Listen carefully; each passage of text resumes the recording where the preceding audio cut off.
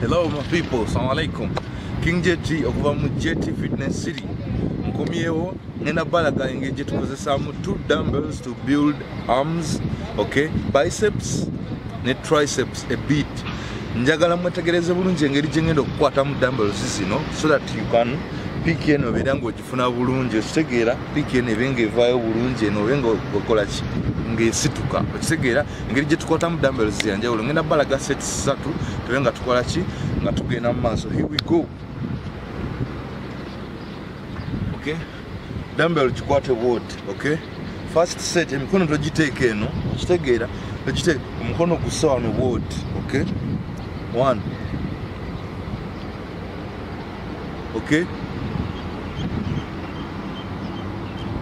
Okitegeera bw'oba ogussa togumazaayo wansi bwoti, gukomye wano, okitegeera. Biceps naye funemu katinitini, okitegeera, ozzeeyo okomyawo, okitegeera.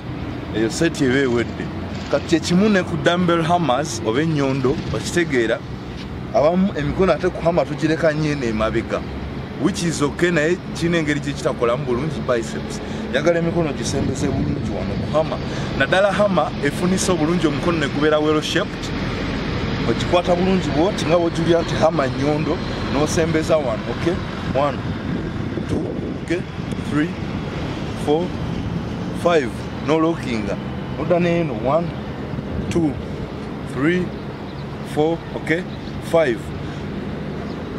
Eyo gye bayita hammer entuufu, okitegeera, ng'oyagala biceps ebeere well shaped, ebeere ng'epika ng'eba yanjawulo, okitegeera. Yeyo hammer gye bayita entuufu. Kati ngenda balaga sets endala esembayo ku dumbbells zino.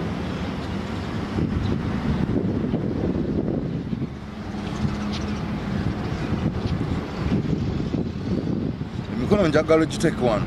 Remember, eno weight gye nkozesa zino sets zembalaga, we are shaping the biceps, we are shaping the arms. So tewetaaga a big weight, wetaaga a medium weight or a light weight, okitegeera. Mikono giteeke wano, okitegeera.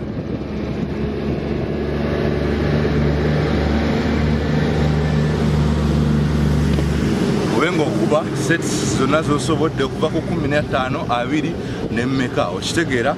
So a video ndowooza mugitegedde ey'okuzimba omukono n'ogwawula biceps neba nga eyawudde bulungi, neba nga etegeerekeka. Mbadde King Jetty nga mu Jetty Fitness World. Anyumiddwa video eno, subscribinga, likinga, sharinga.